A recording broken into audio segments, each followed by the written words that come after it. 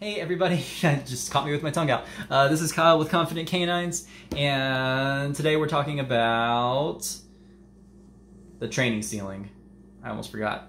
We're talking about the training ceiling, and so what that means, every dog is different, right? Every dog that you train is going to be different. And they're going to be different ages, which means whatever they've been doing that you don't like, they may have been doing it for a month if they're a 6-month-old dog.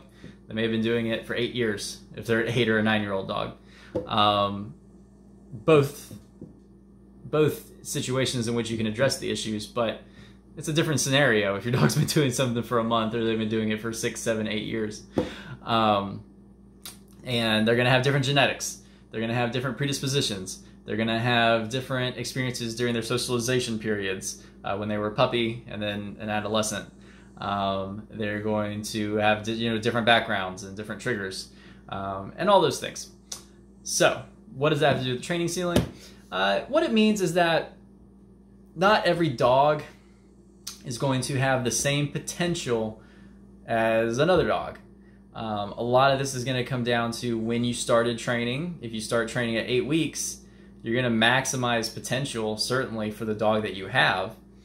They're still going to have a ceiling, but if you start training at 8 weeks versus 5 years, there's going to be a huge difference in what you're able to achieve very often. Again, depending on what issues your dog has. Genetics are another huge component of that. Probably the biggest component when we're talking about a training ceiling is going to be genetics. Because you can't change that. You can't change your dog's genetics. And if they have a strong predisposition to being a fearful dog, or towards being an anxious dog, or maybe even an aggressive dog, it doesn't mean that's not stuff you can work with and get really good results with.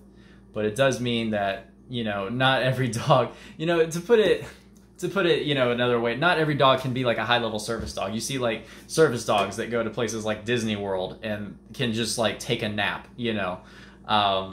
dogs who can perform a multitude of tasks around incredibly high levels of distraction. Dogs who can have, specialized responses to medical emergencies, again, around incredibly high levels of distraction. Those are dogs with very high ceilings.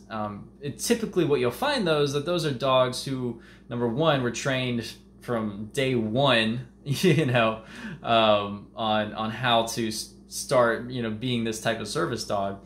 But number two, they're usually specifically bred, and they're very specially bred for that task. Why? Because genetics matter.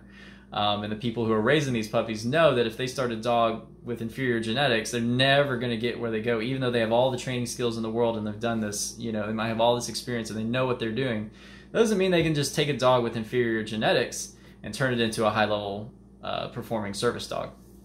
The same thing with bomb dogs, detection dogs, a lot of, just really high-performing dogs. And certainly we're not talking about like all dogs who perform specialized tasks, but very often when you see dogs doing those really impressive things, they have very robust genetics, and they were probably specifically bred by experienced breeders to perform that task. And I just don't mean they're just that breed. I mean, like, oh, it's a German Shepherd, so all German Shepherds can do that. No, they are a specifically bred German Shepherd, from a line that probably goes way back, a working line, to have high drive, to have high intelligence, to be able to withstand high levels of pressure.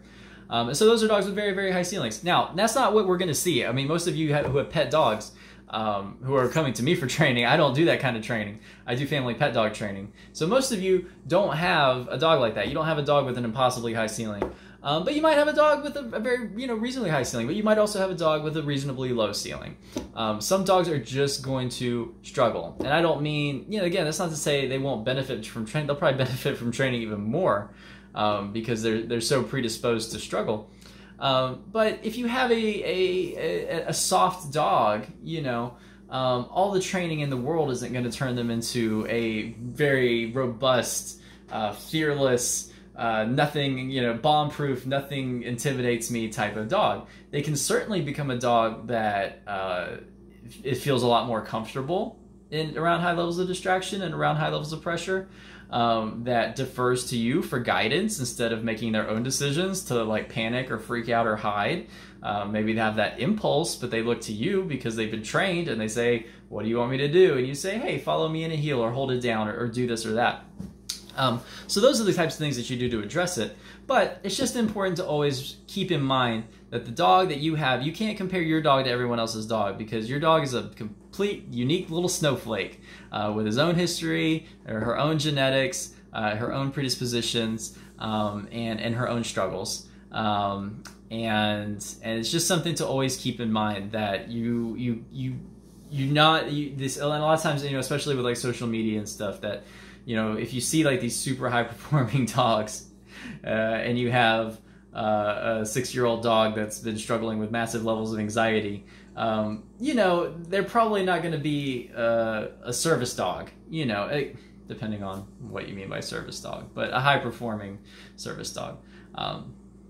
So that is basically what the training ceiling is. I feel like I've rambled a lot here. Hopefully that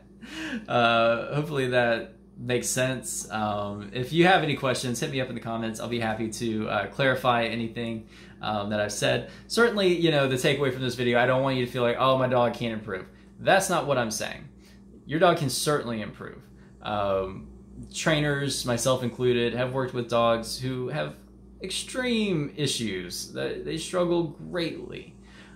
This is all about setting realistic expectations for the improvement that your dog will make, which will be greatly improved through good training. It's just to be realistic that, if you have a very troubled dog who has a lot of anxiety, that doesn't mean that they can just become this just completely different dog who has not a care in the world or something like that, and is just completely bomb-proof. That might not happen, but it might. Who knows? Where do you find out what your dog's ceiling is like? You start training and you see what happens, and you keep working towards improvements, and you see where your dog continues to struggle, and you find holes in the training and you work on those. You just keep moving forward. You're not going to get that from a DNA test and be like, well, where's my dog's ceiling? Like, how much can I train him? You're not going to be able to find that. How do you find out? You just start training, and you start working your dog, and you make him better, and you put him around different situations, and you go slow. Training, you don't want to move too fast with this stuff. Again, that's why, we do a multi-week board and train here, is because, this stuff doesn't happen overnight. And you just keep going with it, and you just see how your dog responds to training. So I hope that helps. I hope maybe that helps take some pressure off some people who might be, doing a lot of training with their dog and wondering, why their dog still struggles in certain situations.